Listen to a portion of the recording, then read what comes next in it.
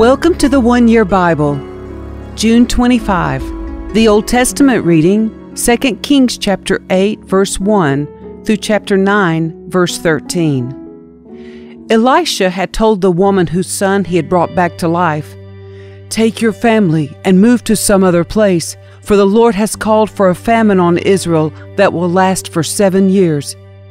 So the woman did as the man of God instructed. She took her family and settled in the land of the Philistines for 7 years. After the famine ended, she returned from the land of the Philistines, and she went to see the king about getting back her house and land. As she came in, the king was talking with Gehazi, the servant of the man of God. The king had just said, "Tell me some stories about the great things Elisha has done." And Gehazi was telling the king about the time Elisha had brought a boy back to life. At that very moment, the mother of the boy walked in to make her appeal to the king about her house and land. "Look, my lord the king," Gehazi exclaimed, "here is the woman now, and this is her son, the very one Elisha brought back to life." "Is this true?" the king asked her, and she told him the story. So he directed one of his officials to see that everything she had lost was restored to her, including the value of any crops that had been harvested during her absence. Elisha went to Damascus, the capital of Aram, where King Ben-Hadad lay sick. When someone told the king that the man of God had come, the king said to Hazael, "Take a gift to the man of God, then tell him to ask the Lord, 'Will I recover from this illness?'" So Hazael loaded down 40 camels with the finest products of Damascus as a gift for Elisha.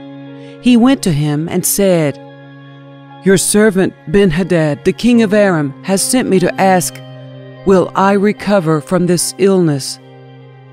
And Elisha replied, "Go and tell him, you will surely recover. But actually, the Lord has shown me that he will surely die." Elisha stared at Hazael with a fixed gaze until Hazael became uneasy. Then the man of God started weeping. "What's the matter, my lord?" Hazael asked him. Elisha replied, "I know the terrible things you will do to the people of Israel.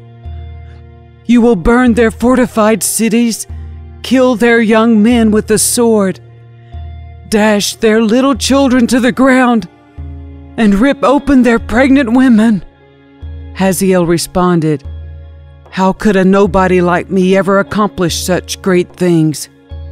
Elisha answered, "The Lord has shown me that you are going to be the king of Aram."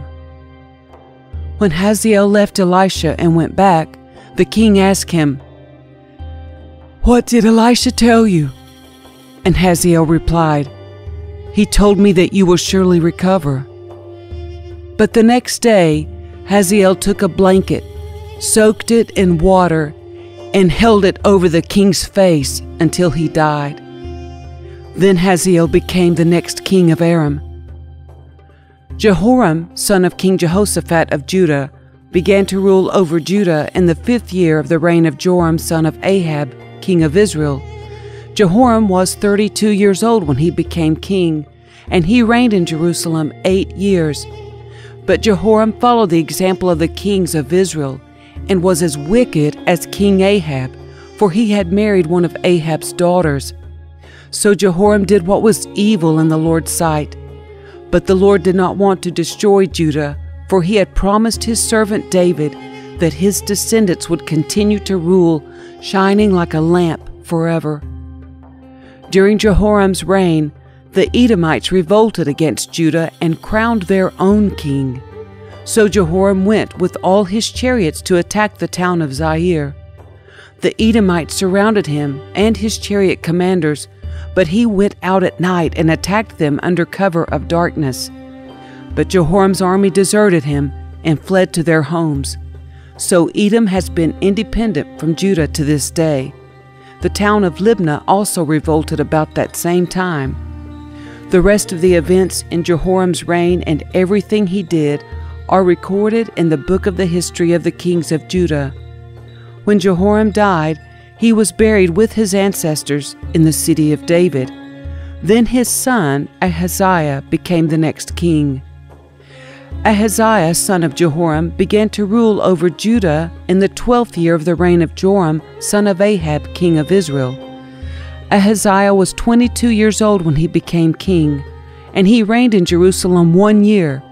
His mother was Athaliah, a granddaughter of King Omri of Israel. Ahaziah followed the evil example of King Ahab's family. He did what was evil in the Lord's sight, just as Ahab's family had done, for he was related by marriage to the family of Ahab.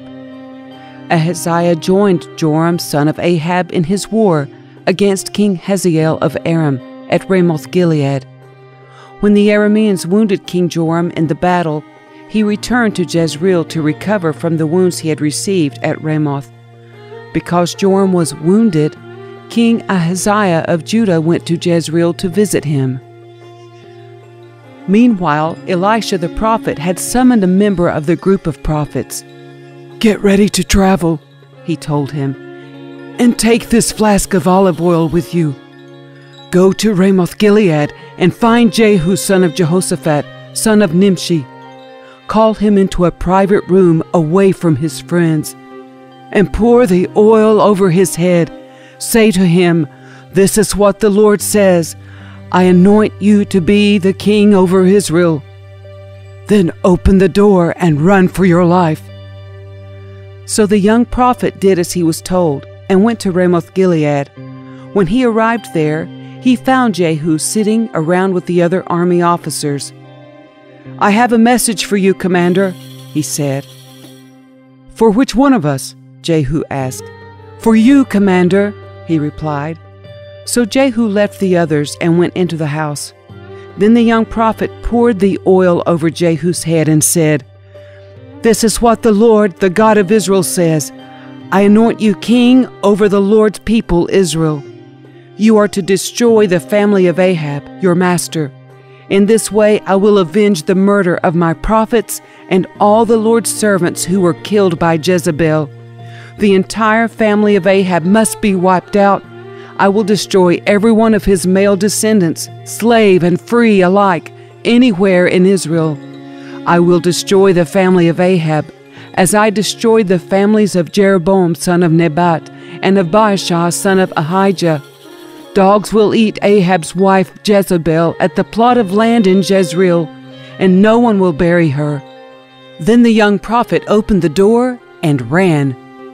Jehu went back to his fellow officers, and one of them asked him, "What did that madman want? Is everything all right?" "You know how a man like that babbles on," Jehu replied. "You're hiding something," they said. "Tell us."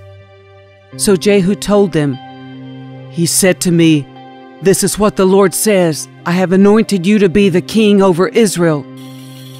Then they quickly spread out their cloaks on the bare steps and blew the ram's horn, shouting, "Jehu is king!"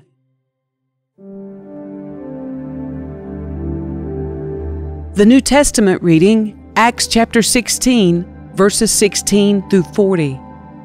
One day, as we, Luke, Paul, and their companions were going down to the place of prayer, we met a slave girl who had a spirit that enabled her to tell the future. She earned a lot of money for her masters by telling fortunes. She followed Paul and the rest of us, shouting, "These men are servants of the Most High God, and they have come to tell you how to be saved."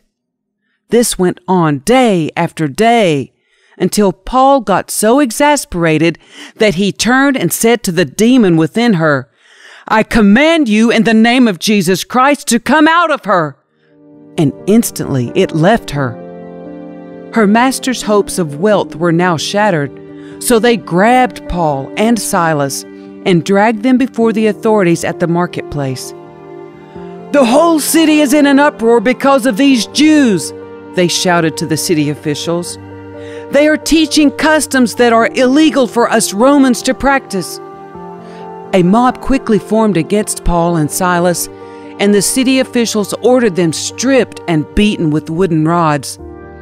They were severely beaten, and then they were thrown into prison.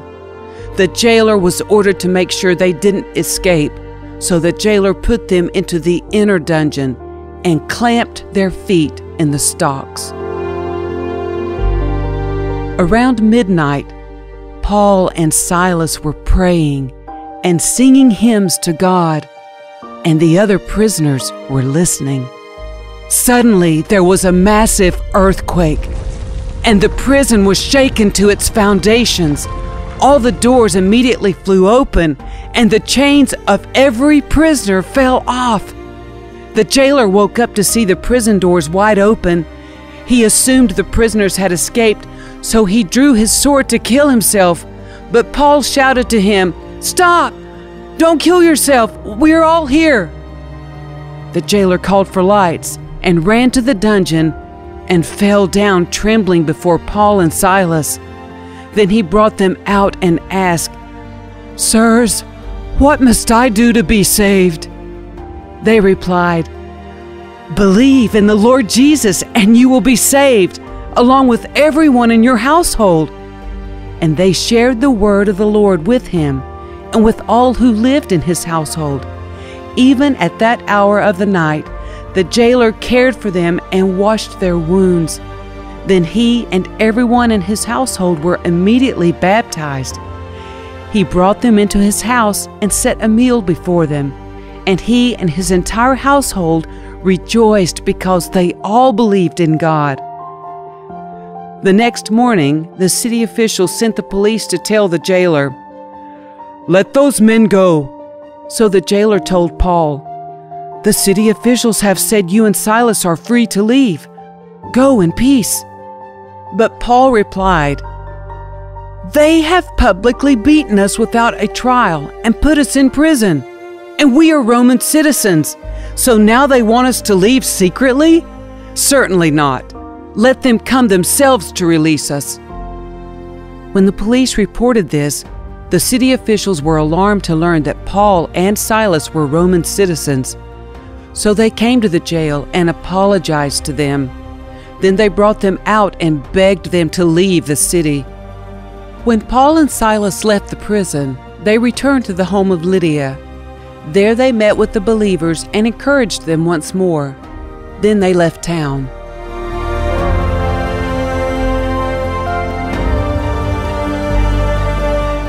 Psalm 143, verses 1 through 12. Hear my prayer, O Lord. Listen to my plea. Answer me because you are faithful and righteous. Don't put your servant on trial, for no one is innocent before you. My enemy has chased me. He has knocked me to the ground and forces me to live in darkness like those in the grave. I am losing all hope. I am paralyzed with fear. I remember the days of old. I ponder all your great works and think about what you have done. I lift my hands to you in prayer. I thirst for you as parched land thirsts for rain. Come quickly, Lord, and answer me, for my depression deepens.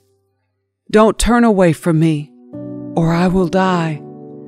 Let me hear of your unfailing love each morning, for I am trusting you. Show me where to walk, for I give myself to you. Rescue me from my enemies, Lord. I run to you to hide me. Teach me to do your will, for you are my God. May your gracious Spirit lead me forward on a firm footing. For the glory of your name, O Lord, preserve my life. Because of your faithfulness, bring me out of this distress. In your unfailing love, silence all my enemies and destroy all my foes, for I am your servant.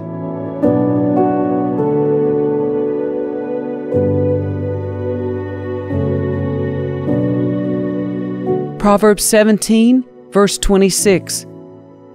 It is wrong to punish the godly for being good, or to flog leaders for being honest.